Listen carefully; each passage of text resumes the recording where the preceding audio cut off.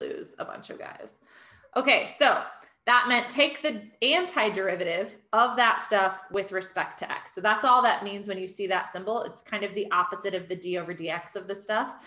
Remember that dx just means with respect to. So some guys get confused on like what to do with that dx. It just means with respect to. Yeah, it looks like Great Hall is having a lot of issues. So maybe if you're nearby somewhere else, scooch. Otherwise, I'm recording this lesson and I'll post it later. Okay, so now to actually take the antiderivative of this, we're going to get equals and we're going to add 1 and then divide, right? Conrad, what do you get when you take the antiderivative of x squared plus 1? I got 1/3 x cubed plus x. I'm going to call that x cubed over 3 plus just to clarify our process. So x cubed over 3 plus what? X plus c. And Conrad did not forget his plus c. Fantastic job. Excellent work. Don't forget your plus c's when you're taking an antiderivative. Excellent, excellent stuff. Okay. Oh, sorry. It sounds like the quiet room is also a disaster. You guys let Mr. Malloy know if there's issues later, but let's get out of the chat now. Sounds like lots of issues. Let's just focus so we can get through this stuff. Okay. All right. Next one, number 5. All of this stuff, add and then divide, only works with power functions, right? This is essentially the opposite of our power rule. So what we need to do if we are trying to use this is we need to make sure we have a power function. On number 5, we don't have a power function. We have a radical in there, but we can potentially write it as a power function. Remember, not all things can be written as power functions. This one can. So Ethan Balliser, how would you write 3 divided by the square root of x as a power function? I would write 3 times x to the negative 1/2. So 3 times x to the negative 1/2. Now we haven't actually taken an antiderivative yet. So what we need to do is still include this symbol and still include our dx because we still have to actually take the antiderivative, okay? Now this is a little trickier because I've got negative exponents and I've got fractional exponents. The process is still the same. Be careful. You should not have something divided by an entire fraction. You should always be able to simplify these things. Please pay attention here. This tends to be a very easy thing that guys miss all the time. So 3x to the negative 1/2, I start with 3, I add 1. So negative 1/2 plus 1 is positive 1/2. I do not want you to write divided by positive 1/2 down here. That would not earn you points. That is not what you should write. Instead of divide by positive 1/2, you have divide by 1/2. That's the process you can use every time. All you're doing is divide by, let me show you again, divide by 1/2. Then you don't have to change what you're saying. You know you're raising it to a 1/2, you're dividing it by 1/2, but it'll just make it a little easier to make sure you get those right answers. Divide by 1/2 is the same as times 2. So times 2, we get 2 times 3, we end up getting a 6 here, and then we have to remember our plus c. Okay, so we get 6x to the 1/2 plus c. What could you do to check that that answer is correct, Neil? What could you do given 6x to the 1/2 plus c? If we think that's our antiderivative, what could I do to make sure that that's right? Take the derivative. I could take the derivative of it, right? If I take the derivative, I should end up with 3x to the negative 1/2, which I do. So if you're unsure if you've done it correctly, take the derivative and see if you get back to that original problem. Fantastic. Okay, now we get a little trickier because sine is a trig function. Sine is not a power function. So some guys will get to this one and they'll go 2 sine x squared over 2 or something like that, which makes no sense because that's not how we take derivatives or antiderivatives of sine. If you guys remember when we were talking about sine, I made us that little ladder, sine, cosine, negative cosine, and then back to sine. We could write that down. If I went down that ladder, I was taking a derivative. All you're doing to take the antiderivative is going the opposite way. If we go up that ladder, we're taking the antiderivative. Another way to remember this is whatever you would get for the derivative of sine, if you just make that negative, that's going to be the antiderivative. So for example, the antiderivative of sine x Well, I'm first going to think about what's the derivative of sine x. So the derivative of sine x is cosine, meaning the antiderivative is negative cosine. But this problem is even trickier because there's a 2 in front. Let's go to Justice. What do you think the antiderivative of 2 sine x is equal to? -2 cosine x. You are very close. Cosine x over Someone? Anyone? Plus C. Plus C, Justice, plus C. Oh my God, you got no credit because you didn't remember your plus C. So -2 cosine x plus C, exactly right. So what Justice recognized, well, the antiderivative of sine is negative cosine. We're just going up that ladder by 1. If I just have a number out in front being multiplied, that number just comes along and gets multiplied by the antiderivative, just like if you were taking a derivative. Now that works differently if you have like 2x there. If you have a function times another function, right? We have different rules for those sorts of things with derivatives. We're going to have different rules for those with antiderivatives. But if all you have is a number in front of your trig function, the number also just gets multiplied by your antiderivative. Fantastic job. Let's keep going. We're going to kind of change lanes here for a second. This is going to be a little easier. It's a little wacky. Make sure you're focused and paying attention. We're going to talk about something called Riemann sums. Riemann sums are used to approximate area under the curve. Literally, here's what we're doing. We're going to count up areas of rectangles. We're just going to add a bunch of rectangles together, and then we're going to add them up. That's it. It's really easy if you understand the process. Okay, this is actually a huge topic on the AP exam. This is on free response. This is worth several points. This is not hard math. This is not a hard setup, as long as you focus and pay attention here. Here's what I need you to write down. Riemann sums. Make sure you know what that word is in your notebook somewhere. You don't need to write the definition. Just write Riemann sums at the top of this. Write down f of x equals x squared plus 1. I'll read you the question really quick. Given f of x equals x squared plus 1 with 4 equal subintervals from 0 to 4, approximate the area under the curve. So we have 4 equal subintervals, and we're going from 0 to 4. Those are the basic things I need you to make sure you have in your notebook. F of x equals x squared plus 1, 4 equal subintervals, and we're going from 0 to 4. And we're trying to use these rectangles to approximate area under the curve. So what I'm going to do is I'm going to draw x squared plus 1. I'm going to draw it kind of super zoomed in and pretty wide, just to make this a little easier to work through. Okay, so here's my x squared plus 1. We're just zoomed in so it's a little wider, just to make this a little easier. Now what I'm trying to do is I'm trying to approximate the area between that curve and the x-axis from 0 to 4. So I'm going to go from 0 to 4. Make sure you have this drawn and written down. And I want 4 equal subintervals. Now, if I'm going from 0 to 4, that's 4. That's a distance of 4. If I want 4 equal subintervals, that means each subinterval has a value of 1, right? So I would be going from 0 to 1, from 1 to 2, from 2 to 3, and from 3 to 4. Pretend those are equal, okay? Those are my subintervals. Now, each of those subintervals is going to create the base of a rectangle. So I'm going to have a base of a rectangle here. So this is my first base. So my base of that rectangle is 1. All we're going to do is draw rectangles and then find their area. Now this is a left Riemann sum. So if I'm going from 0 to 1, the left part of that subinterval is the 0. That's the left part of that subinterval. So that 0 is going to dictate the height of that rectangle. I'm going to start at that 0, the left side, and I'm going to connect it to the curve. And that's going to be the height of that first rectangle. So that height, if I draw it over, is going to come down like this. That's going to be my first rectangle. I'm going to just call that area 1, just so we have something to label it as. For that area, again, area of rectangle is just base times height. That's what we're going to do every time. So that area 1, well, my base is from 0 to 1, so that's just a base of 1. My height is f of 0. We'll go back and fill in what those actual values are, but it's going to be helpful for you in your notes to see that it's called f of 0. And now we're going to keep going. So that next rectangle is the rectangle from 1 to 2. And between 1 and 2, my left side is 1. So 1 is going to dictate the height of that rectangle. I'm going to draw up from 1, connect to the curve, and then draw over. That's going to be area 2.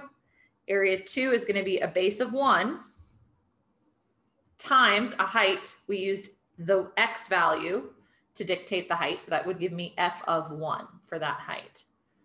Next one is going to be between 2 and 3. 2 will dictate our height. We connect that to our curve, draw down. That's area 3. Area 3 is going to be equal to 1 times f of 2. Finally, area 4. So we're going from 3 to 4. We use 3 to dictate the height. We draw over to 4. That's going to be area 4, which is going to be 1 times f of 3. Okay, again, I don't want to use f of 4. Like some guys will keep drawing. They'll have like here and go over at this point.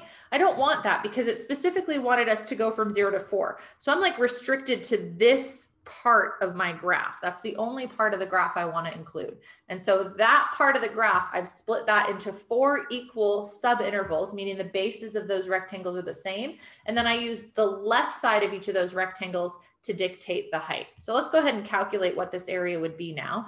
F of 0 just means take this function, plug 0 in. So we get 0 squared plus 1, that's 1. 1 times 1 is 1.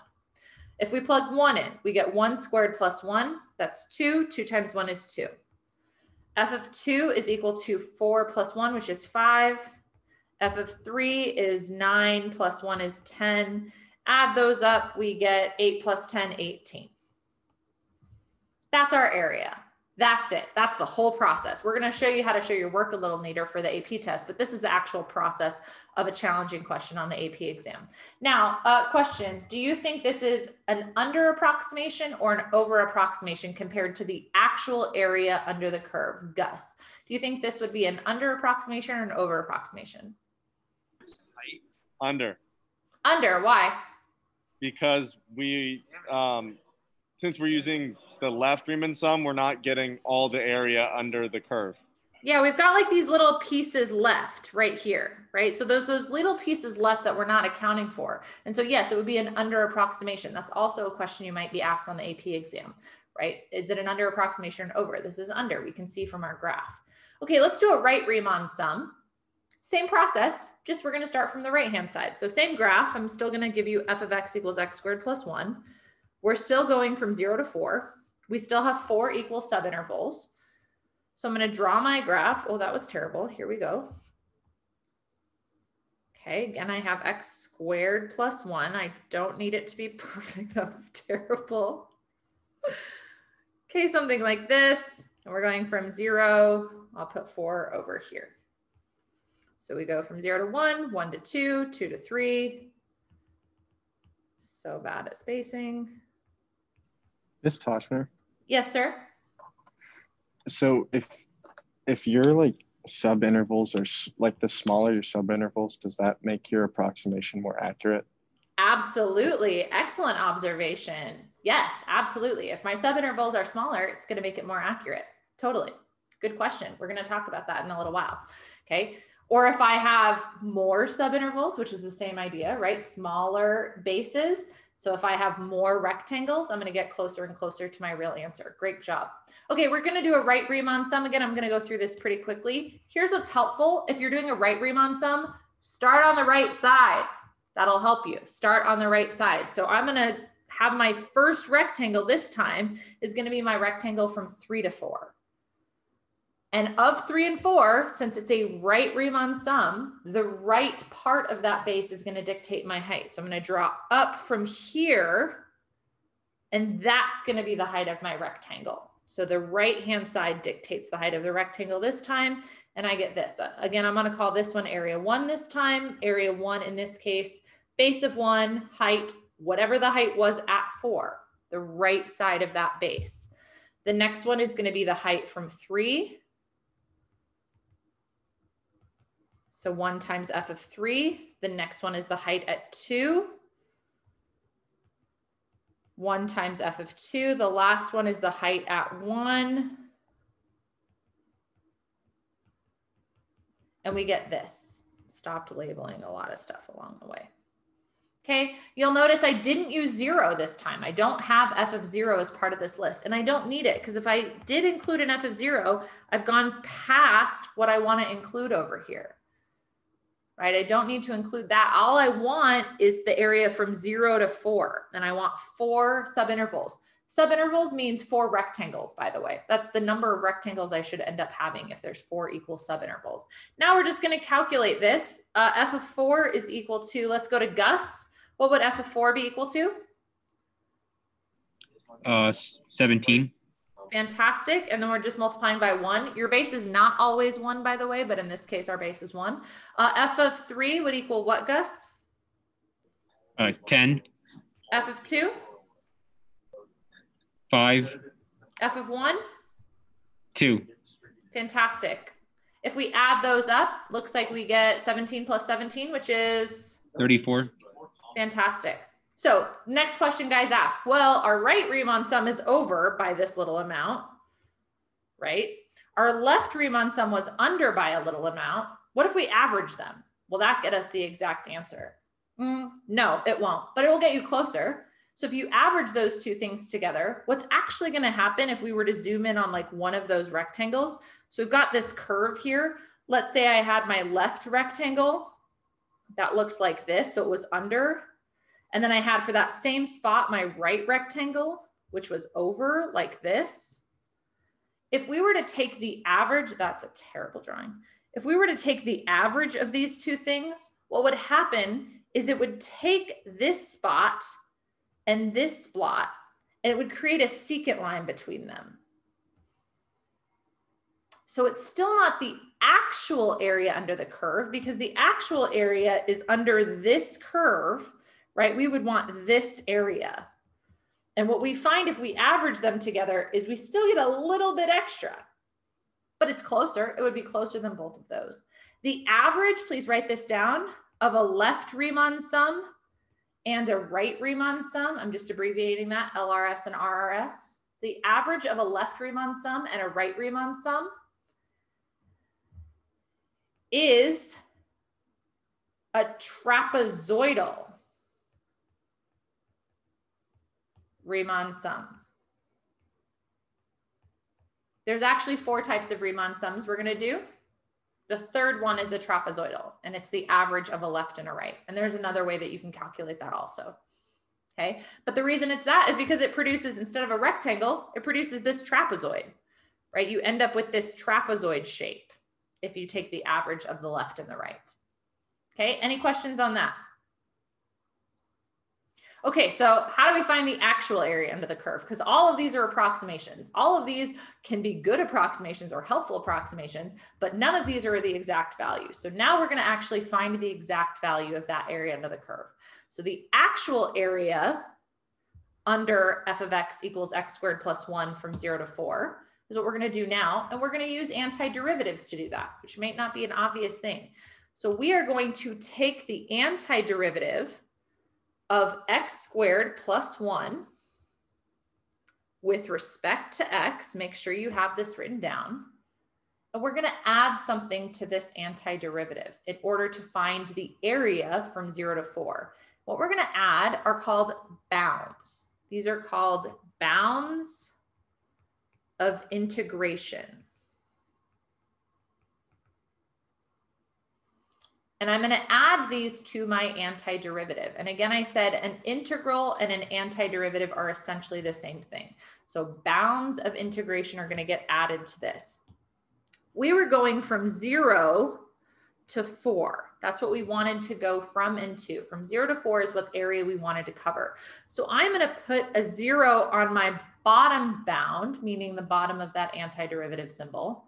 And I'm going to put a 4 on the top of that bound, the top of that antiderivative symbol. We're going to take our antiderivative just like we did already before of x squared plus 1 first. I think we even did that in a couple slides previous. I can't remember who did that for me, but we found the antiderivative of x squared plus 1, and we found that that's x cubed over 3, right? So we add and then divide, plus x, so some guys will just think that that's the answer, or this plus c. They'll forget about actually taking the antiderivative of 1. Remember, 1 is 1x to the 0. So we end up with 1x to the 1 divided by 1, which is just plus x, and then plus a c. So far the process is the same. All we did was take the antiderivative of that function. But now this is not our final answer. Now we're going to incorporate our bounds of integration. And here's how. We're going to draw a vertical line, a straight line right after that C. This is actually important that you have this set up correct. So draw a vertical line after that C. Augie, I look like I've lost you. Focus. Draw a vertical line. And then on the bottom of that line, we're going to have a 0. On the top of that line, I'm going to have a 4. So we're going to have a 0 on the bottom and a 4 on top. Should not have a squiggle integration sign anymore. We already took the integral or the antiderivative. We should just have a vertical line. Now what we do is we plug in the top bound first in for all of the x's. So I'm going to take each of those x's and I'm going to plug in my top bound for each of those. Throw a big parentheses around that. So that's me plugging in my top bound. Then I'm going to subtract plugging in my bottom bound. So I'm going to have 0 cubed over 3 plus 0 plus c. So all I did was plug in my top bound first, no matter what, no matter if your top bound is smaller or bigger or whatever, you always plug your top bound in first and then you subtract plugging in your bottom bound. Okay, now something will happen every single time we have bounds. And what will happen every single time that I have bounds is that the C's are going to cancel out. So you'll notice I had a plus C and then minus another plus C. Anytime you have bounds, your C's are going to cancel out. Now, the whole right side of that also is pretty simple because everything just turns into 0. That won't always happen. I tried to pick a simple example. Okay, so we get like 0 cubed over 3, that's 0, plus another 0, that's 0. So that whole thing also goes away. So now we're just left with 64 over 3, that's 4 cubed. And I need to add 4 to that. So I'm going to make a common denominator. We're going to have plus 12 over 3. And then that gives me 76 over 3. 76 over 3, this is the actual area under that curve. That's the actual area if we were to find it. And the way that this came about is actually, I forget who asked the question, but taking infinitely many rectangles. Oh, Fallon. So if we had infinitely many rectangles, if we took the limit of all of those rectangles being infinite, what we end up with is this process. We find the antiderivative and we have these bounds and we plug them in. So that actually all goes together. That's these Riemann sums. If we had infinitely many, we end up with this process. I'm just skipping the proof because it's not that exciting. Question. So when we're so like, you know how when we're taking the derivative, we're finding the average rate of change. When we're given the derivative and going backwards, what are we finding? Or is it just like the original function period, or is it like that? Is that actually something? So it depends. That's a very good question. So you said one thing incorrectly. You said when we take the derivative, we're finding the average rate of change. We're not. We're finding the instantaneous rate of change. I think you just misspoke. I just wanted to clarify that.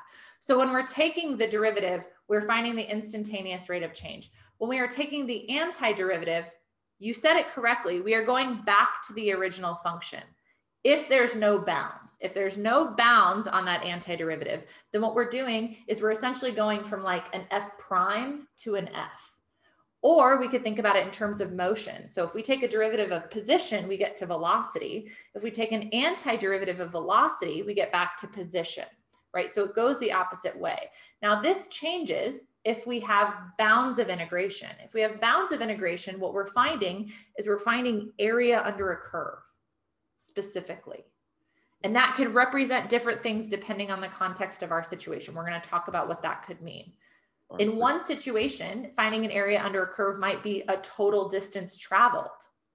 So it actually can represent more information than just area. Okay. We'll talk about lots of examples where this comes in. Great question, Justice. All right, let's do some more stuff.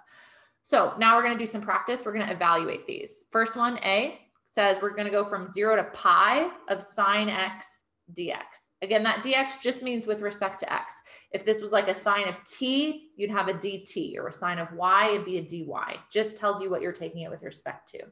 Okay, so we first need to take the antiderivative of that. That's the first process. The antiderivative of sine Again, you can either use that like little chart of information, or you can just think, what's the derivative? And then flip it and make that thing negative. So the antiderivative of sine of x, Mateo, would be what? What's the antiderivative of sine x? Negative cosine. Negative cosine. X plus c. There we go, plus c. Okay. Now, the next thing I need to draw is this little vertical line. And on that vertical line, I'm going to put whatever my bottom bound was on the bottom and whatever my top bound was on the top. They need to match. So you can't flip the bounds at this point. Okay. And now my process is I'm going to plug in that value on top first. The top bound always gets plugged in first.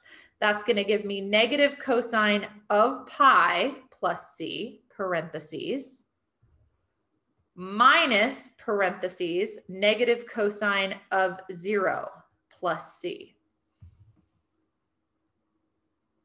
You need to know your trig values. You need to know your unit circle. It's incredibly important. Otherwise, you're going to get stuck on a basic problem like this.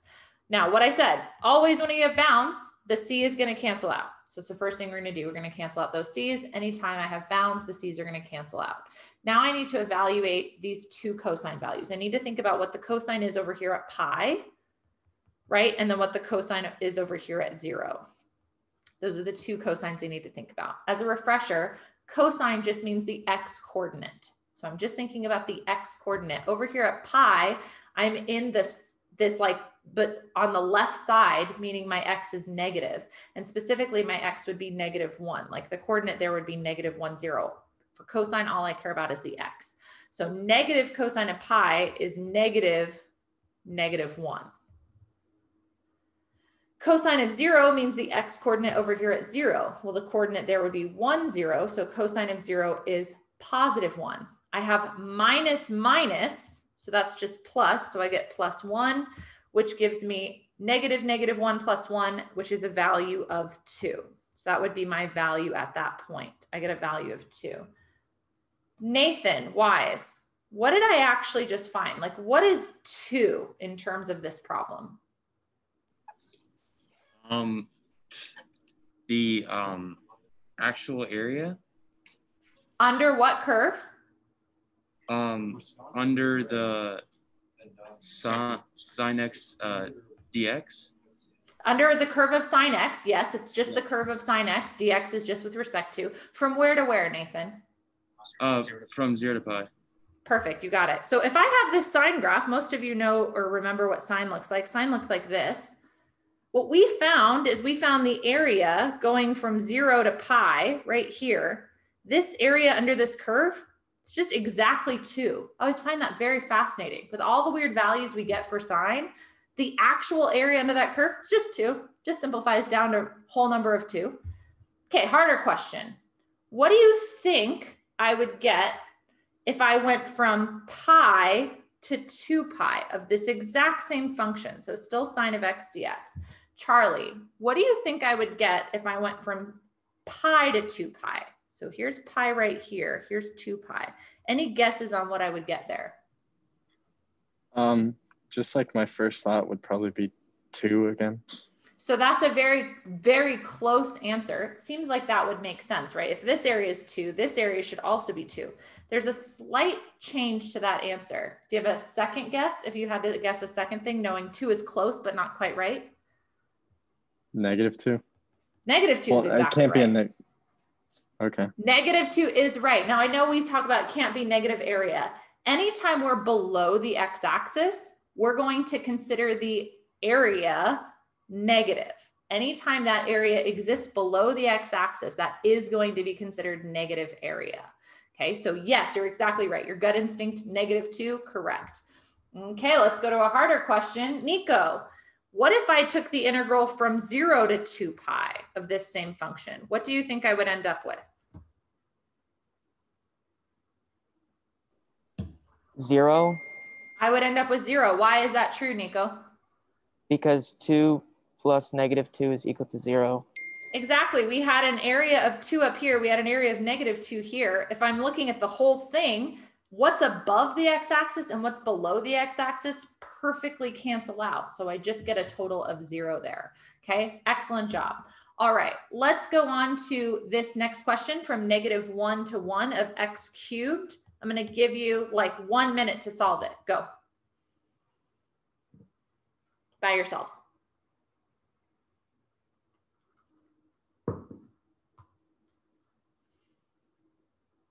Everyone solving B, go.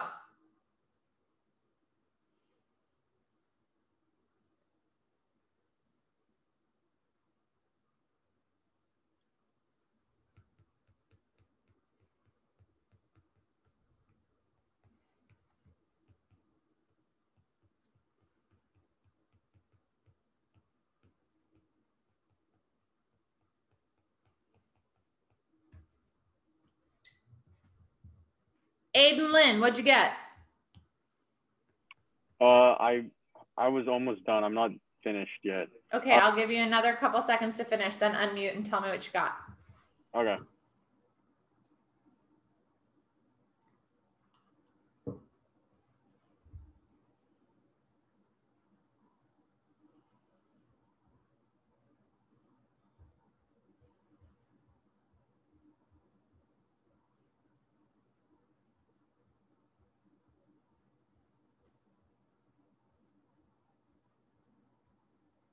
Aiden, do you have it? Yeah, I got 0. Perfect, 0. Now, let's see if that answer makes sense. We had the curve x cubed. That curve looks like this. What we were finding was the area from -1 to 1. And we're finding it between the curve and the x-axis. So we're finding the area like right here between this curve and the x-axis, and the area right here between this curve and the x-axis. Aiden, why do you think we got 0? Because if you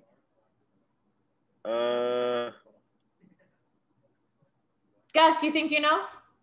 Yeah, I think I can help him out. It's because like we're going 1 on the like x. We're going like +1, -1. So it's like we're kind of like, I think of it as like a number line. We're going like over 1, back 1, so end up canceling out. Yeah, and it's not the fact that this is negative and that this is positive. It's the fact that part of it is above the x-axis and the exact same amount is below the x-axis. That's the reason we end up getting 0. Okay, because I could potentially go from -1 to 1 of a curve like this, like an x² + 1 curve. If I went from -1 to 1 there, I would end up with some positive answer because everything would be above the x-axis. The reason we get 0 here is because the amount above the x-axis is the same as the amount below the x-axis. So they end up canceling out, we get 0. Fantastic job.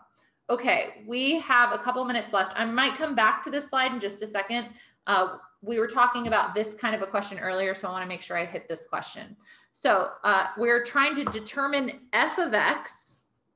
So that's what we're trying to find. You can write find f of x if that's a faster word to write.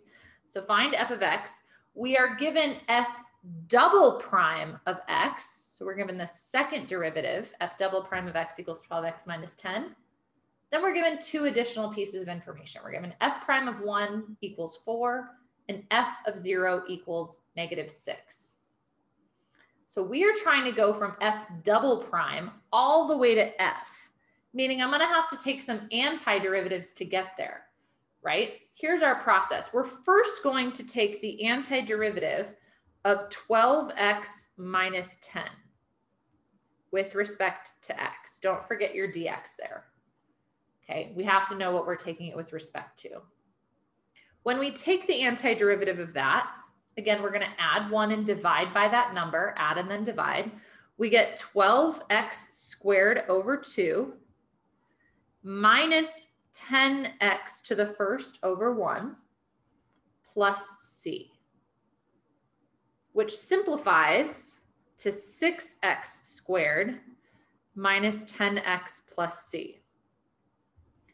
Now this portion over here, this portion was equal to f double prime of x.